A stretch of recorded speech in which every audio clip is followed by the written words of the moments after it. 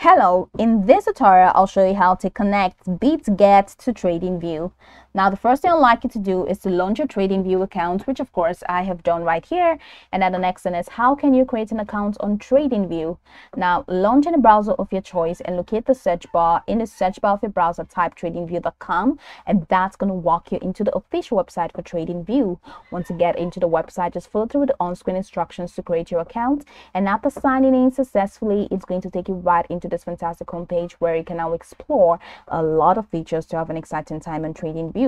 So now that we're here, let's quickly hop into today's text, and that is how to connect Bitget to Tradingview. So from this homepage, you can head over to the top of your screen where you have products, community, markets, news, broadcast, and more. Head over to broadcast and check for Tradingview. But the easiest way, the most effective way to connect a broker to Tradingview is to open up the chart of any market that you want to trade on.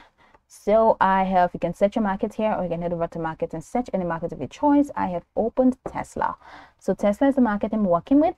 So from this chart, head over to the bottom of your screen where you have stock screener, pine editor, strategy tester, and trading panel. Set the tab to trading panel and scroll all the way down. You can scroll down and click on see all brokers so that the entire collection is going to be expanded. So here you go. So scroll the way down and search easy until you find Bitget. So this is Bitget. Ta-da! So click on Bitget. So over here, you're going to have to enter your API key for Bitget and enter your passphrase for Bitget. And once you do that, go ahead and click on connect. And once you click on connect, it means that you have confirmed that you've read the warning in terms of using a set all this. That's once you click on connect.